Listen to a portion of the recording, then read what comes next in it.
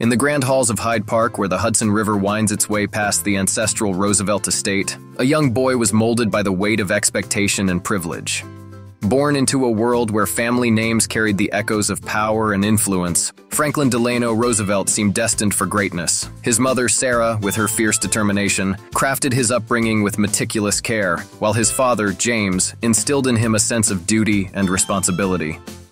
Yet beneath the veneer of this gilded life, shadows of uncertainty loomed. His father's failing health, the complex dynamics with his half-brother, and the towering figure of his cousin, Theodore Roosevelt, whose legacy cast a long and daunting shadow over his young life.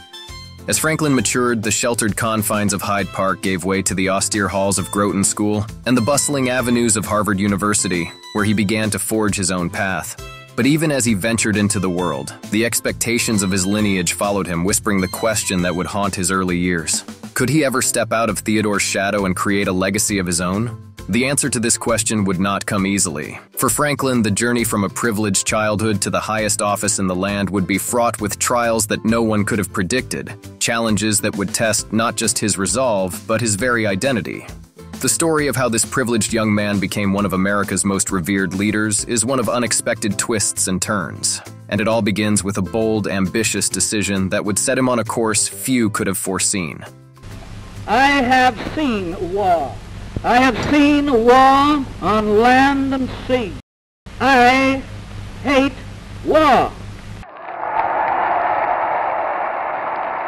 We know now that government by organized money is just as dangerous as government by organized mob.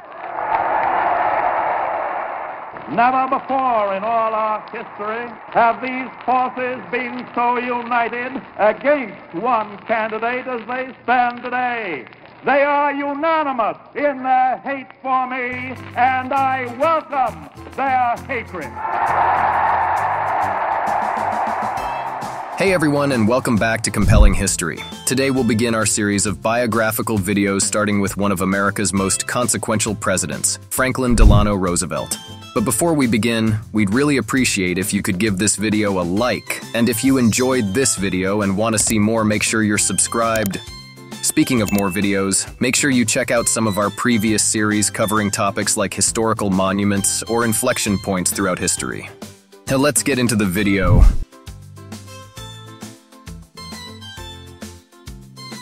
Franklin Delano Roosevelt was born on January 30th, 1882, into a world of privilege and expectation at the family estate in Hyde Park, New York. His parents, James Roosevelt III and Sara Delano Roosevelt, both hailed from wealthy, established New York families with deep roots in the country's social and political fabric. Synonymous with American aristocracy, the Roosevelts, Aspinwalls, and Delanos shaped Franklin's upbringing, which reflected the traditions and values of the elite. James Roosevelt, already in his 50s when Franklin was born, was a gentleman of the old school, embodying the values of the Gilded Age. A Harvard law graduate, James chose not to practice law, opting instead to manage the family's business interests, which included ventures in railroads and coal, after inheriting a substantial fortune from his grandfather. He was a prominent bourbon Democrat and was deeply involved in his community through various philanthropic roles. This sense of duty and responsibility was something he sought to instill in Franklin. Though somewhat distant as a father due to his age and responsibilities, James interacted with Franklin more than was typical at the time. However, it was Franklin's mother, Sara, who had the most profound influence on his early years. Sara Delano Roosevelt, 26 years younger than her husband, was fiercely protective and dedicated to molding Franklin into a paragon of character and intellect. She once declared, "My son Franklin is a Delano, not a Roosevelt at all," emphasizing her belief in the superior lineage she provided. Sara was the dominant figure in Franklin's early life, managing his education and social development with meticulous care. He was homeschooled by tutors until the age of 14, ensuring he received an education that was both rigorous and expansive. His studies were supplemented by frequent trips to Europe, beginning as early as age 2, which helped him become conversant in German and French and broadened his worldview. These experiences laid the foundation for the global perspective that would later characterize his presidency. Franklin's early years were also marked by his relationship with his half-brother James Roosevelt, Rosie Roosevelt, from his father's first marriage. Although the brothers were not particularly close, Rosie's presence was a reminder of the family's complex dynamics. The young Franklin was also keenly aware of his father's declining health, which added a layer of vulnerability to his otherwise privileged upbringing. A pivotal figure in Franklin's youth was his illustrious cousin, Theodore Roosevelt. Theodore, a war hero and rising political star, cast a long shadow over the younger Roosevelt's life.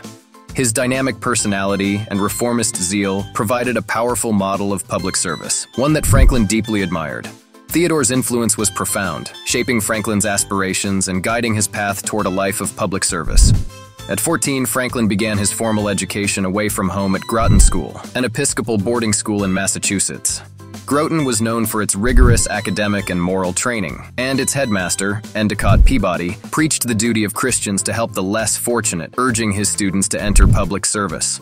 Franklin, while not a standout student or athlete, was well-liked and began to develop the leadership qualities that would later define his career. His time at Groton was formative, challenging his sheltered home life and broadening his social perspectives. Following Groton, Franklin attended Harvard University, where he studied history and economics. While at Harvard, he became a member of the Alpha Delta Phi fraternity and the Fly Club, and served as editor-in-chief of the Harvard Crimson, a role that required ambition, energy, and the ability to manage others. Although not the most dedicated student, Franklin's time at Harvard was crucial in expanding his network and refining his public persona. He was deeply affected by the death of his father during his freshman year, an event that forced him to mature quickly and take on greater responsibilities within his family. After graduating from Harvard in 1903, Franklin enrolled in Columbia Law School but left in 1907 after passing the New York bar examination. He briefly worked at the prestigious law firm of Carter, Ledyard, and Milburn in its Admiralty Law Division before deciding to pursue a career in public service. This decision, influenced by his admiration for Theodore Roosevelt and his growing interest in politics, set him on the path that would eventually lead to the presidency. Franklin's early life, marked by privilege, expectation, and a deep sense of responsibility, laid the foundation for the resilient and determined leader he would become. His childhood experiences, the influence of his parents, and his exposure to the broader world all contributed to shaping the man who would one day guide the nation through some of its darkest hours.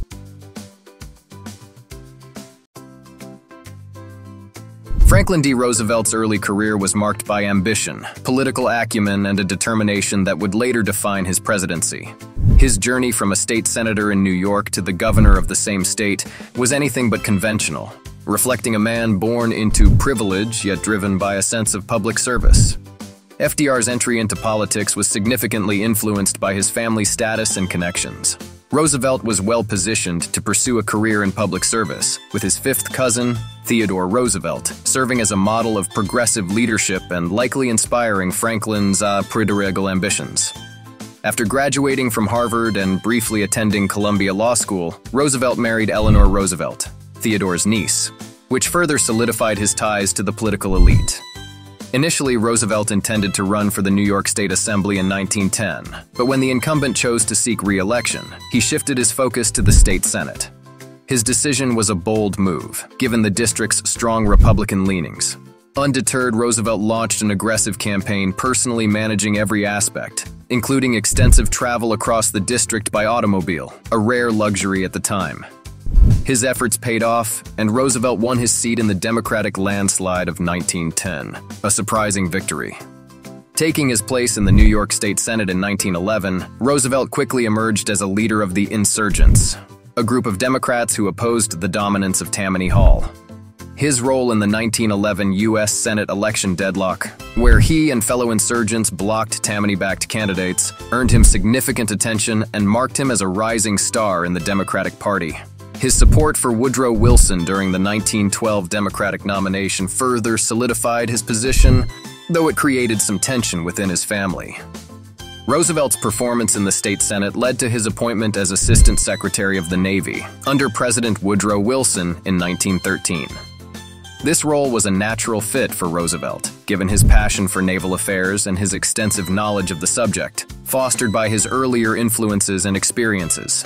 He played a crucial part in expanding and modernizing the U.S. Navy during World War I, advocating for the construction of new ships and the implementation of advanced naval technologies.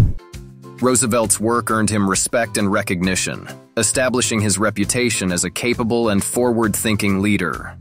However, Roosevelt's burgeoning political career was nearly derailed in 1921 when he was diagnosed with polio. The disease struck suddenly, leaving him paralyzed from the waist down. The initial prognosis was bleak, with doctors offering little hope for recovery. This period was marked by immense personal and physical challenges, but FDR's response to his illness was indicative of his indomitable spirit. He refused to let polio define him or end his political career.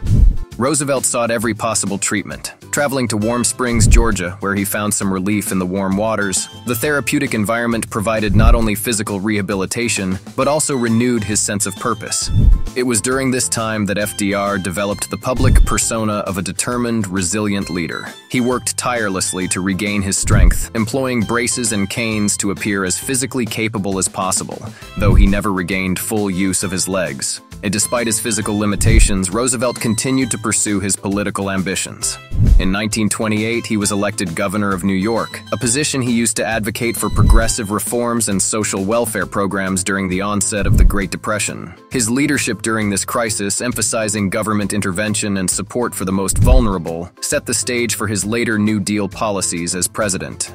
FDR's ability to overcome his polio diagnosis and continue his ascent in politics is a testament to his resilience and determination. He managed to conceal the full extent of his disability from the public, understanding the importance of projecting strength and vitality as a leader.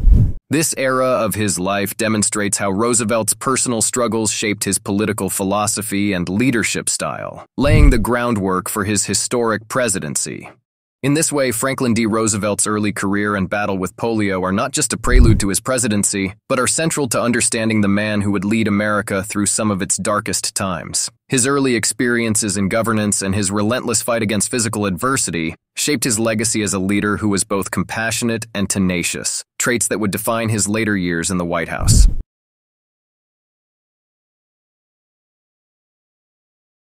Franklin D. Roosevelt's presidency, beginning with his first campaign in 1932, ushered in a transformative era in American politics and society.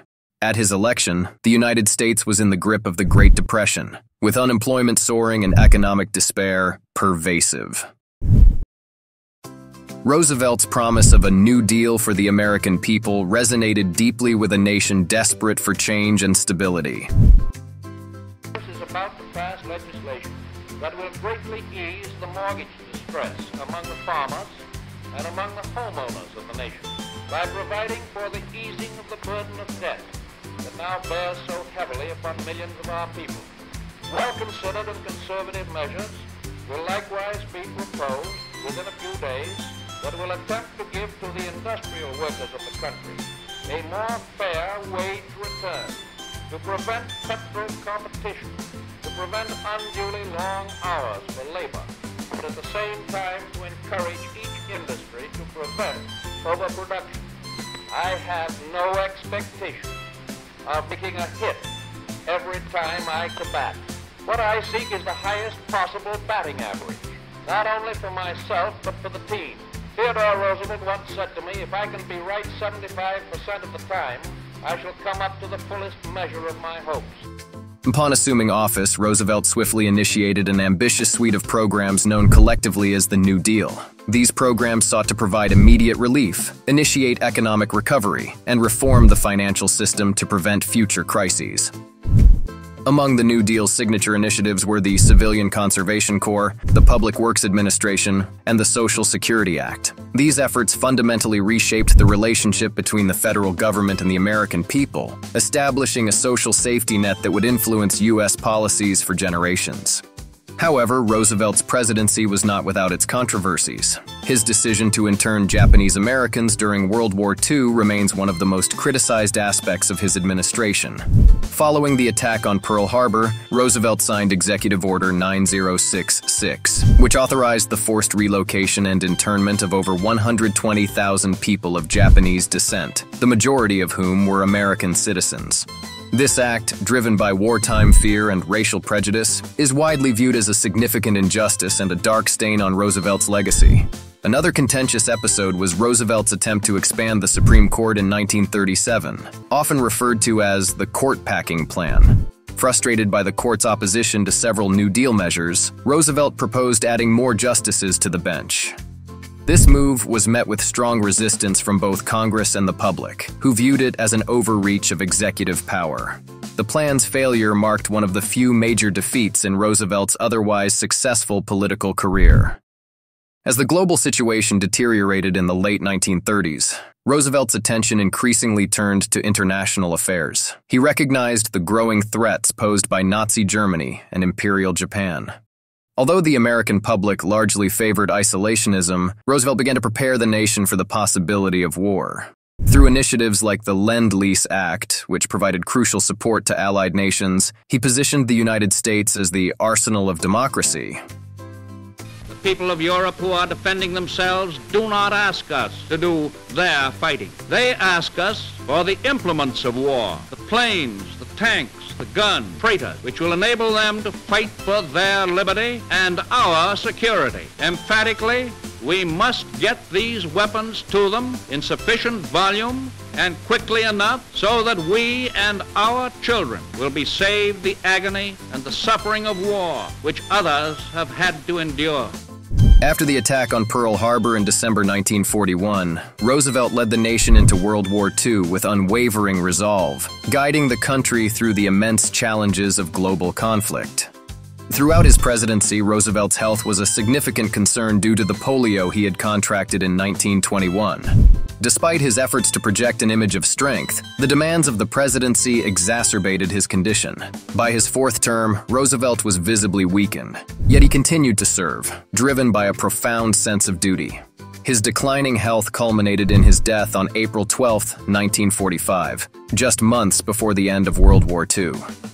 Roosevelt's presidency is a study in contrasts, characterized by visionary leadership during times of unprecedented crisis, yet marred by significant errors in judgment. His legacy is a complex tapestry, woven from visionary leadership and marked by profound challenges, whose impact reverberates through history.